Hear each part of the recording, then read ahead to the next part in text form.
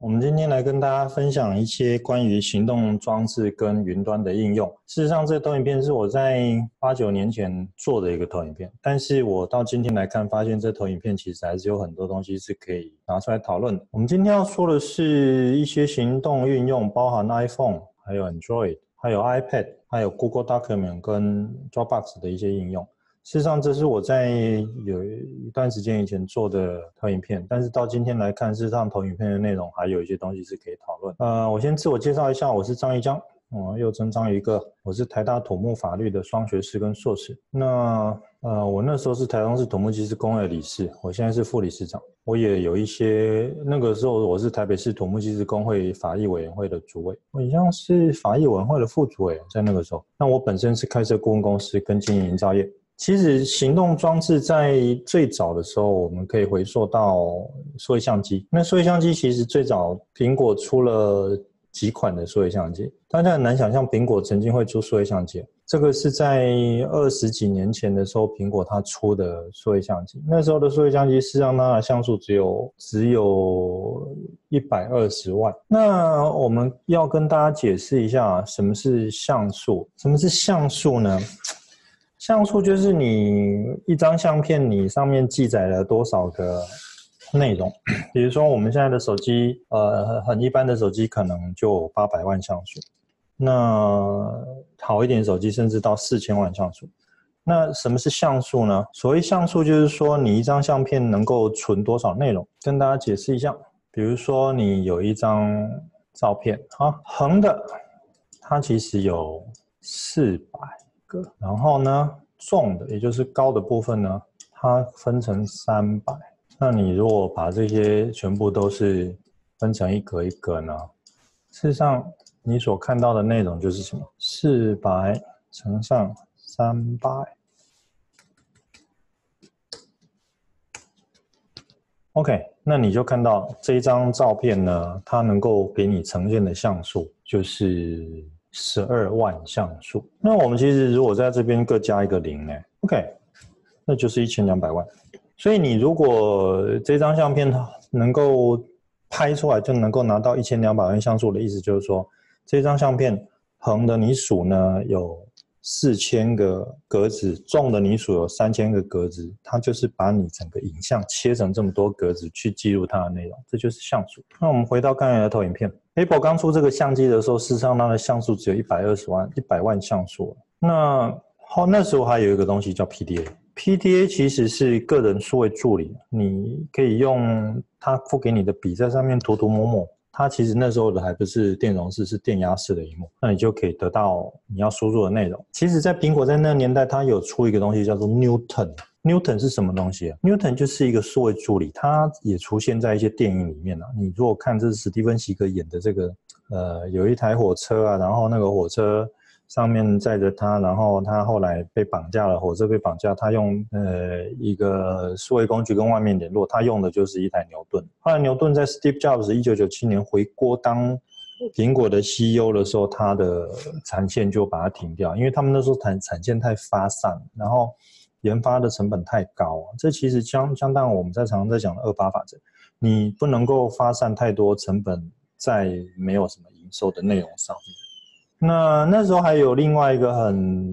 就是 Palm， 我们刚才讲的那个 Palm， 它其实后来又出了一个可以整合手机跟数位助理的 Palm Trio。Palm Trio 其实我也买了一台，但是这个 Palm Trio 就是有很多问题。后来我们其实在同一个时间也出现很多的能够把个人 PDA 整合在手机上的工具。比如说 Windows Phone，HTC 它最早是帮 Windows 做这个 Windows Phone， 一直到最近比尔盖茨他在回忆整个过程，20年前他认为说微软它其实错失了一个最核心的应用，就是手机的作业系统。那我觉得有可能的原因其实是应该是 Alan 离开苹果的Alan离开 Microsoft 才会产生这个结果。那其实对于智慧型手机，那时候我们就叫这种复合着 PDA 的手机叫智慧型手机。那对智慧型手机真正丰收然后极其大成的其实就是 iPhone。Steve Jobs 在2007年的时候推出了苹果的手机，在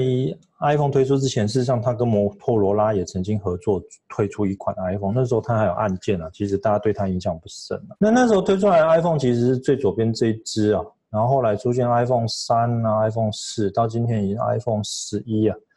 那 iPhone 其实在这各个阶段，它每个阶段它的形态都不一样，但是它都